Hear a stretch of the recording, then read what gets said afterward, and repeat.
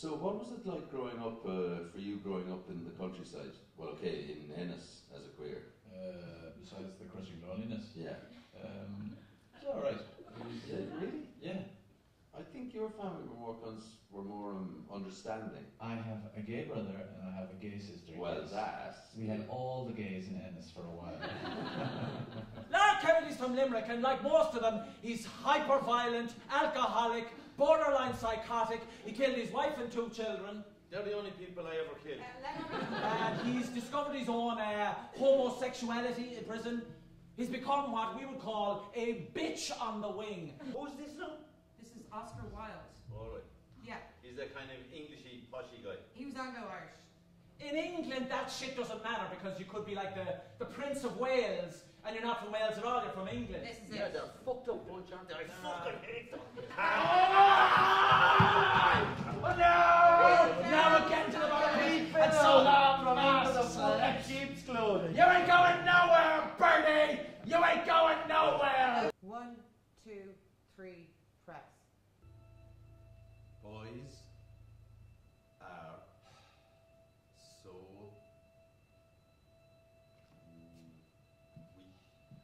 Bullshit! No, what he does is... Listen, no. Listen!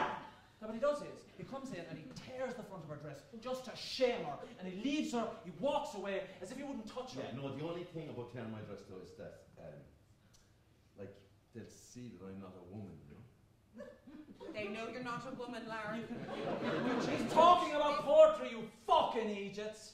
He's talking about that thing that can, through condensing of an idea all the way down till it's so clear it goes ping. So is my soul, in a silent place. A silent place. Oh, may I wake to this uneasy night to find some voice of music manifold. This is the worst thing that ever happened in prison. I've been through all states of loneliness and pain and regret, but this is the worst.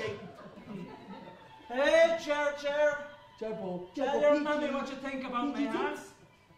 I think Speedos would be really nice on you. Right. Just there's a get lovely a fucking Mr. life! Girl. Lord Illingworth is my best chance to escape this shit! On November 13th, 1895, I was brought down here from London. From 2 o'clock till 2:30 on that day, I had to stand in the centre platform of Clapham Junction in convict dress and handcuffed for the world to look at. Behind joy and laughter, there may be a temperament coarse, hard, and callous. But behind sorrow, there is always sorrow. Pain, unlike pleasure, wears